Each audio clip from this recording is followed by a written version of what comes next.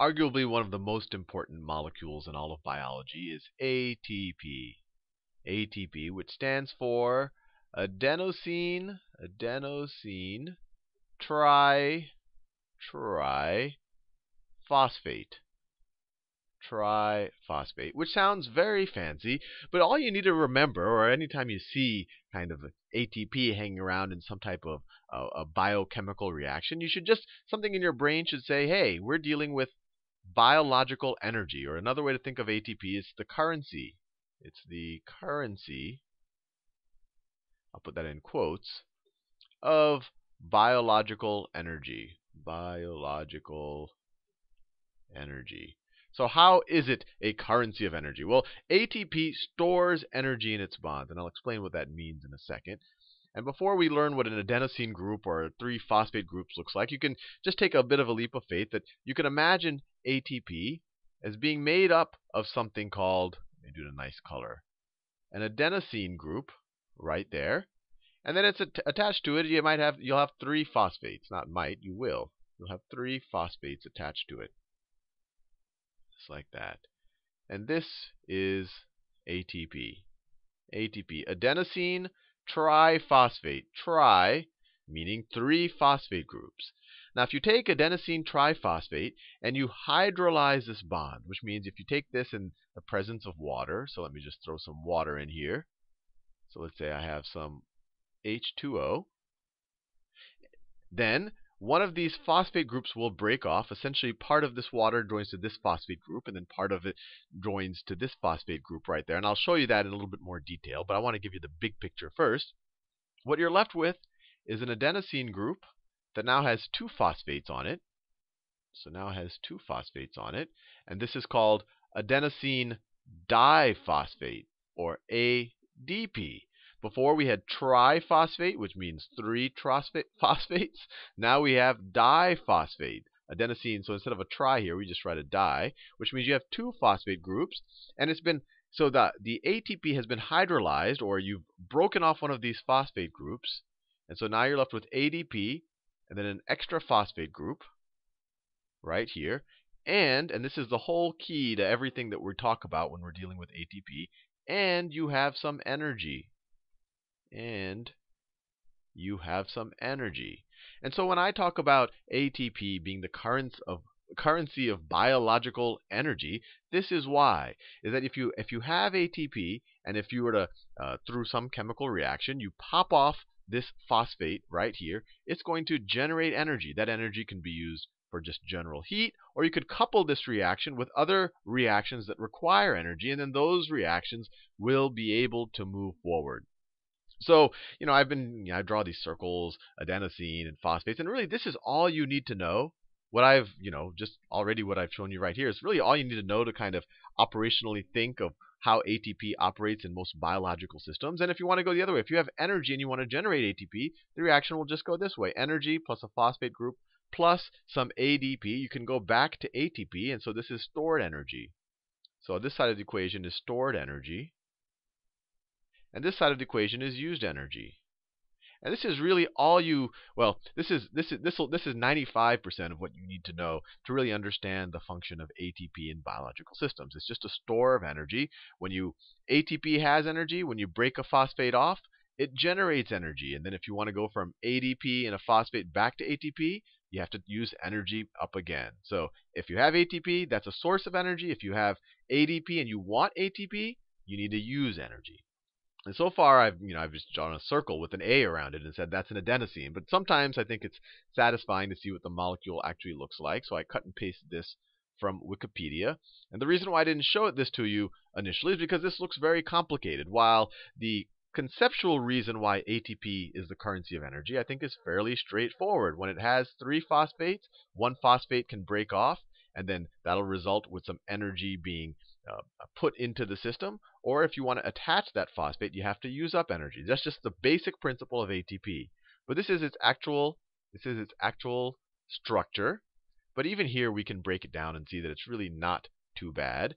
We said adenosine. Let me draw the adenosine group. We have adenosine. This right here is adenosine. This part of the molecule right there, that is adenosine. Adenosine. And for those of you that have, really paid attention to some of the other videos, you might recognize that this part of adenosine, so this is called adenosine, but this part right here is adenine. That right there is adenine, which is the same adenine that makes up the nucleotides that's the backbone of DNA. So some of these molecules in biological systems have more than one use. This is the same adenine where we talk about adenine and guanine, and this is a purine, and there's also the pyrimidines, but I won't go into that much. But that's the same molecule. So that's just an interesting thing. The same thing that makes up DNA is also part of what makes up these energy currency molecules. So that's part of the adenine makes part of the adenosine part of ATP. And then the other part right here is ribose. Ribose. Ribose, which you might also recognize from RNA. RNA, ribonucleic acid. That's because you have ribose dealing in the whole situation, but I won't go into that much. But ribose is just a 5-carbon sugar. When they don't draw the molecule, it's implied that it's a carbon. So this is 1 carbon right there, 2 carbons, 3 carbons, 4 carbons, 5 carbons. And that's just nice to know. It's nice to know that they kind of share parts of their molecules with DNA, and that these are kind of familiar building blocks that we see over and over again. But I want to emphasize that knowing this or memorizing this in no way will help you understand kind of the simpler understanding of ATP just being what drives biological reactions. And then here I drew the 3 phosphate groups, and this is their actual molecular structure, their Lewis structures right here. That's 1 phosphate group. This is a 2nd phosphate group. And this is a 3rd phosphate group, just like that. And then when I first learned this, my first question was, okay, I can take this as a leap of faith that if you take one of these phosphate groups off, or if this bond is hydrolyzed, that somehow that releases energy. And then I kind of went on and answered all the questions that I had to answer. But why does it release energy? What is it about this bond that releases energy? And remember, all bonds are electrons being shared with the different atoms. So the best way you could think about it is right here. These electrons that are being shared right across this bond, or this electron that's being shared right across this bond, and it's coming from the phosphate. I won't draw the periodic table right now, but you know that phosphate has 5 electrons to share. It's less electronegative than oxygen, so oxygen will kind of hog the electron. But this electron is very uncomfortable. There's a couple of reasons why it is uncomfortable. It's in a high energy state. One reason is why you have all of these negative oxygens here, so they kind of want to push away from each other. So these electrons in this bond really can't kind of get close to the nucleus, or go into kind of a low energy state. All of this is more of an analogy than the reality. We all know that electrons can get quite complex, and there's a whole quantum mechanical world. But that's a good way to think of it, that these molecules want to be away from each other, but you have these bonds. So this electron is kind of in a high energy state. It's further from the nucleuses of these 2 atoms than it might want to be. And when you pop this phosphate group off, all of a sudden these electrons can enter into a lower energy state, and that generates energy. So, this energy right here is always, in fact, in any chemical reaction where they say energy is generated, it's always from electrons going to a lower energy state. Electrons going to lower energy state. That's what it's all about. And later in future videos, when we do cellular respiration and glycolysis and all of that, glycolysis, whenever we show energy, it's really from it's electrons going from kind of uncomfortable states to more comfortable states, and in the process, they generate energy. If I'm in a plane or I'm jumping out of a plane, I have a lot of potential energy right when I jump out of the plane, and you can kind of view that as an uncomfortable state. And then when I'm sitting on my couch on watching football, I have a lot less potential energy, so that's a very comfortable state. And I could have generated a lot of energy falling to my couch, but I don't know. My analogies always break down at some point. Now, last thing I want to kind of go over for you is exactly how this reaction happens. So far you could turn off this video and you can already deal with ATP as it is used in 95% of biology, especially AP Bio. But I want to let you understand how this reaction actually happens. So to do that, what I'm going to do is copy and paste parts of these. So I already told you that this guy right here is going to break off. He is going to break off of the ATP. So let me copy and paste him down here.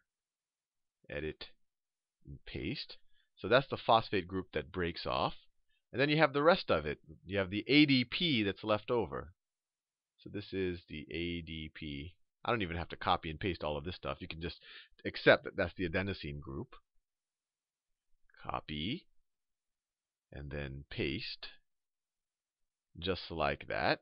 So we've already said that this thing gets hydrolyzed off or gets cut off, and that generates energy. And what I want to do is actually show you the mechanism, a little bit of a hand-wavy mechanism of how this actually happens.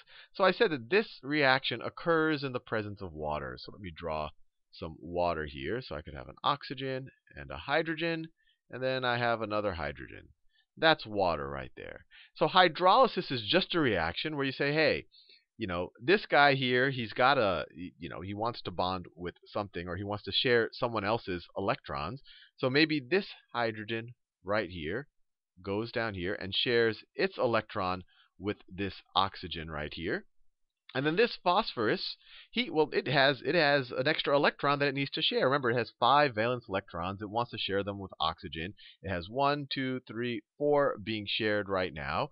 Well, if this hydrogen goes to this guy, then you're left with this blue OH right here, and this guy can share one of the phosphorus's extra electrons. So you get the OH just like that.